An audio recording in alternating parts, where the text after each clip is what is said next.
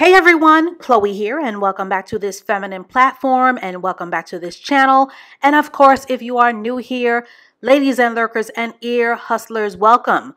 So the Triggerville emotions around this Keke Palmer and Dusty Darius baby daddy situationship have finally piped down a bit and both sides have spoken.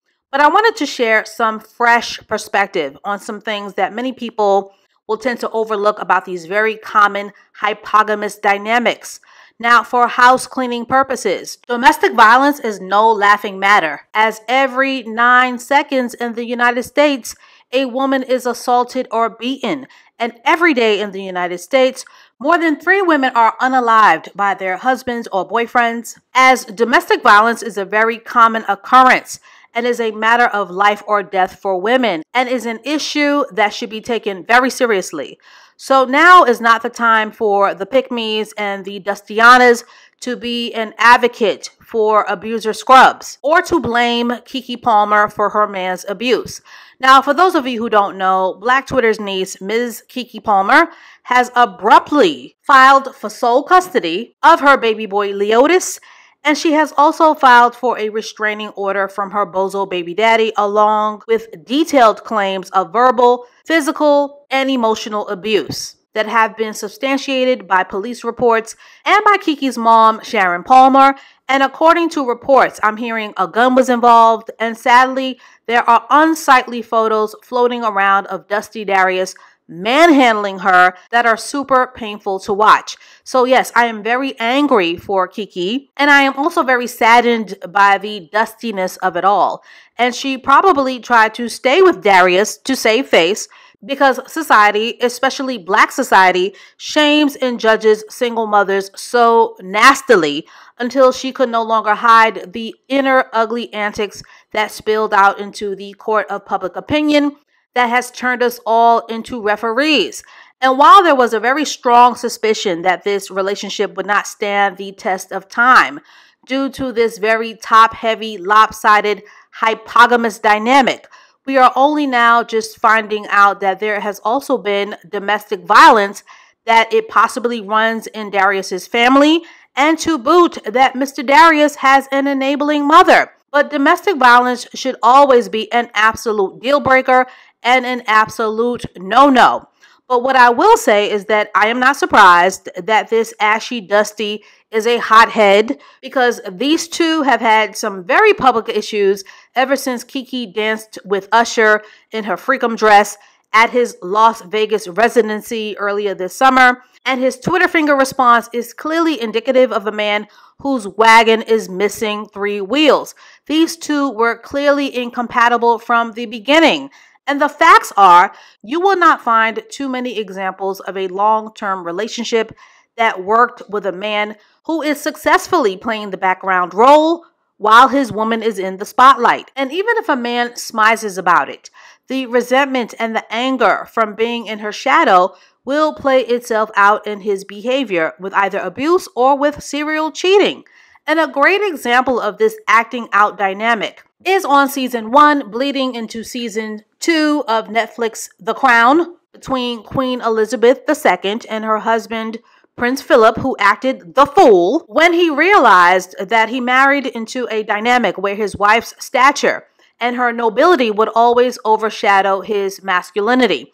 But out of a burning desire for the fulfillment of a family of her own, to have someone to care, or when a successful woman catches a serious case of wanting the legacy of some babies to pass her wealth onto, this hypergamous dating below your station in life tale is a tale that is as old as time, and is a tale that is going to keep repeating itself as long as super successful women continue to have babies by unsuccessful men, and men who are not content with their stature or the financial position that they find themselves in. And this situationship between Keke and Dusty Darius is sadly panning out exactly the way that most hypogamous dynamics do. Keke thought that she found a loving, supportive, domesticated, gentle puppy dog, and she thought that she found a he's crazy about me kind of guy who wouldn't be threatened by her fame or her success. And with successful women, there tends to be a very strong perception that domesticated men are easier to control, that they don't mind playing second fiddle, or that they are so grateful and happy and overjoyed to be aligned with a woman's success, until she realizes that her Dusty can actually turn into a direwolf with a nasty, uncontrollable temper, and in many cases, after the babies and after the honeymoon phase is over, she will discover that her puppy dog has always had a weak masculine foundation all along, and in the end, she will also lose respect for him, especially when she's footing the bill for everything. And as an aside, ladies, please, for the love of Christ, stop trying to equate abuse with a person's money status or a man's money stature, because that type of thinking is very short-sighted. And because a rich man can and will knock your head between the washer and the dryer. Because abuse is literally a character defect and a character flaw that is rooted in insecurity. But one thing that is for sure is that abuser men at all class levels, including Dusties, are chameleons. They are wolves in sheep's clothing. And let's not act like abusers do not first come off as their charming representatives in the beginning, while slowly boiling the frog. And eventually the mask is dropped. No man writes "I'm abusive" on the relationship application or on his forehead. They don't abuse on the first date, but they do tend to prey on women who lack strong masculine figures around them so that they can keep their abuse in-house. Now, to some of these Dusties' credit, a lot of dusty, unaccomplished men initially believe that they can handle being in the shadows and the background of their breadwinner, boss, girlfriends, and wives until they are asked to step aside on the red carpet, or when their wives or girlfriends are being interviewed and they are being treated like background furniture. That is when their egos begin to deep fry and disintegrate. And then, with the spirit of confusion, they'll either try to turn you into a submissive provider, which is what Mr. No Leverage Darius tried to do, or they'll cheat using your money to ego repair. And if he's really insecure, he'll try to go upside your head to establish both control and dominance to soothe his shattered ego. Now, Keke Palmer has been a child actress forever, and as a Black female entertainer, she is most definitely paying the Black tax because she is most certainly her family's breadwinner, which means that if she don't work, others won't eat.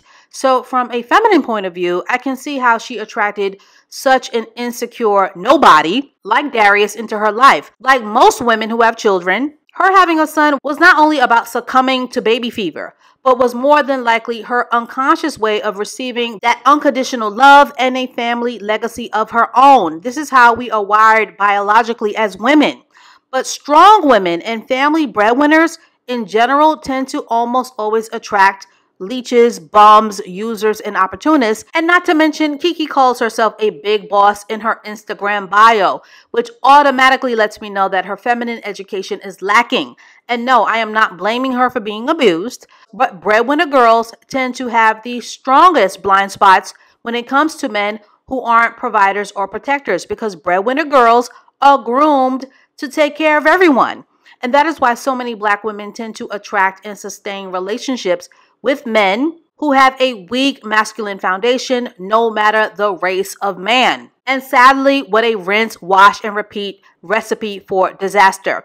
And not to mention, and I want you to write this down, ladies, when you are with an unmotivated man, or a man who lacks ambition and drive, or when you try to deal with these fixer-upper types, your life becomes hog-tied to their lameness. You waste a lot of energy and a lot of bandwidth trying to overcompensate for their lack.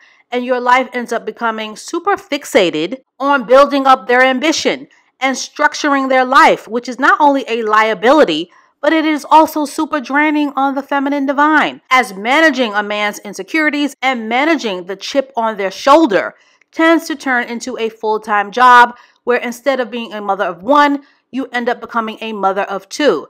So in many ways, these fixer-upper types can and will hold you back, and you'll end up with a nasty case of buyer's remorse.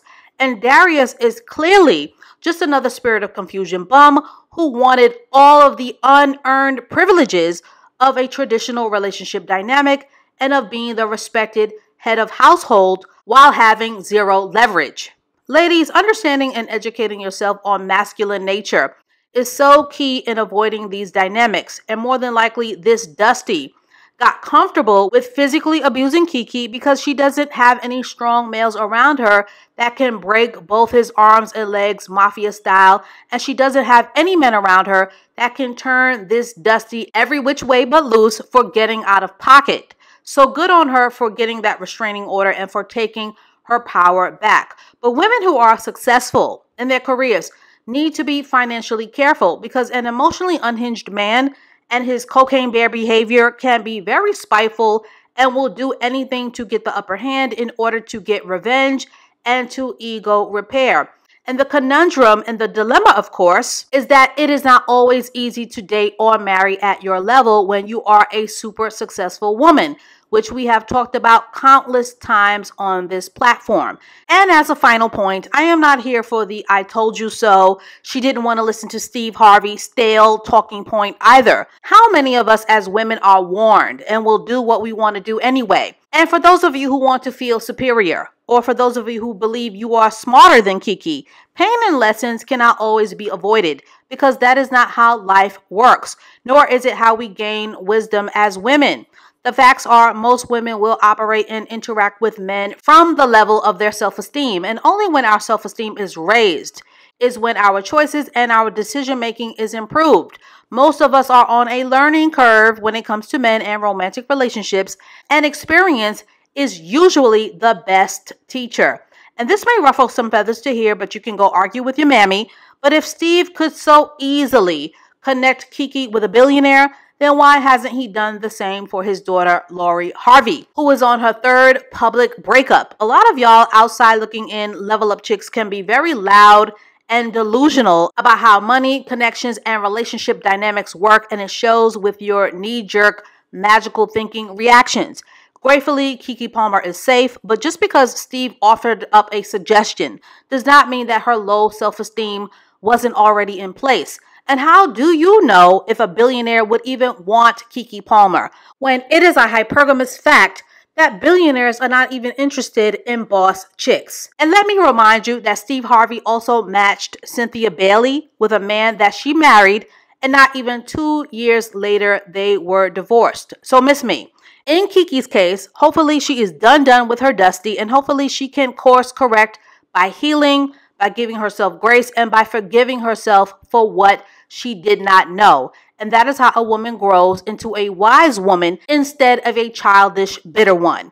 And hopefully this bum will not have the opportunity to K-fed his way into an 18-year check the way that so many other celebrity women are currently obligated to do. But ladies, let's make America great again by leaving these man-child fixer-upper projects alone. And as always, I hope you learned something from watching this video, and I thank you for listening, and I thank you for watching, and I thank you for subscribing, and please share this video if you care to further grow our feminine community.